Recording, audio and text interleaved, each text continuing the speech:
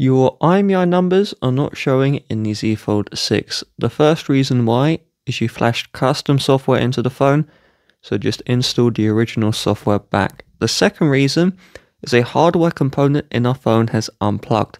So we can try and plug it back in. So we will first power off the phone. Then on the back of the screen with 2 thumbs, we're just going to push as hard as we can. And we just want to repeat this for the entire back of the phone. So just press as hard as you can, do the full back, and then repeat the same with the front. For the presentation, I'm speeding this up, but you want to spend a good 5 minutes on this. And then we'll get 2 fingers and we'll just tap as hard as we can, put maximum force into this. Just tap all the way around the back of the phone, do the camera area as well.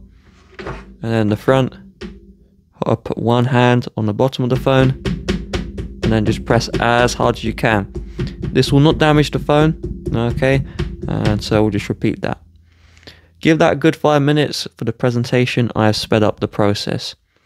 Then turn back on your phone and hopefully that will work. But if not, we will need to back up all the data on this phone.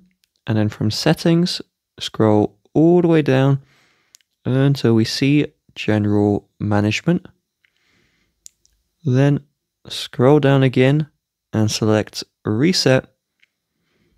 And we will need to do a factory data reset. This hopefully will solve the issue. If not, you may need to wait for a new software update to appear, as that will reinstall the operating system, and that should fix the IMEI not showing as well.